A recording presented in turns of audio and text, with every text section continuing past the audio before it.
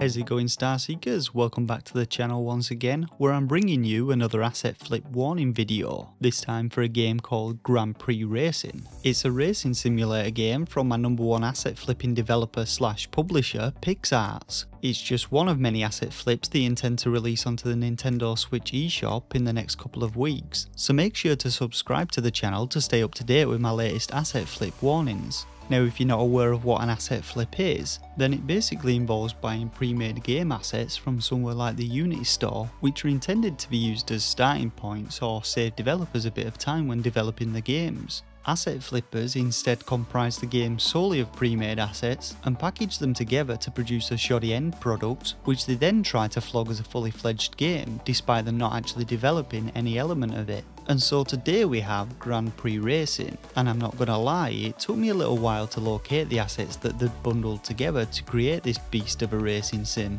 To start with, the tracks in the game have been created using an asset called Racetrack Generator. It's a very powerful tool which is able to easily create complete tracks in just a few clicks of a button. Checking out a couple of the testimonials for the product, we have this fella who says it's super easy, one push of a button and tracks generated, and Steven who says you basically get a track in a click and it provides a high quality track that you can use as a starting point. Exactly, Steven, a starting point. Now of course, like many tools of this kind, you can then add your own 3D models in or change the visuals up by simply editing the image files which come packaged with the tool. But Pix Arts haven't bothered to do this, and so we've got the default advertisement banners which come as standard. Now from what I have seen, you're able to just plop your car down into the track and get going right away. But first you're going to have to snag yourself a nice selection of cars to add a bit of variety. So why not head on over to the Unity Asset Store and grab yourself, oh I don't know, Fantastic Race Cars Pack Volume 2.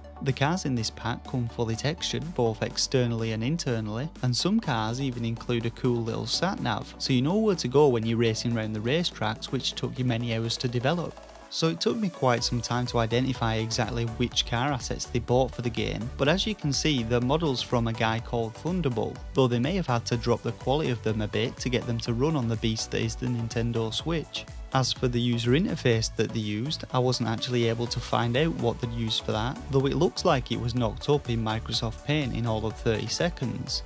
It also doesn't look like they've even bothered to include the minimap system which actually comes with Racetrack Generator, as there might have been just a little too much work involved in getting that up and running. So what else can I say? Pix Arts have knocked it out the park with this one, but they do have a few more games incoming this week, which might just top the high quality racing simulator that is Grand Prix Racing. Perhaps maybe Gorilla Big Adventure. Now if you want to give the game a test run, there's actually a web-based demo of Racetrack Simulator, which likely offers a gameplay experience close to the end product, and I'll leave a link to this in the description box below, along with all the assets used to build Grand Prix Racing.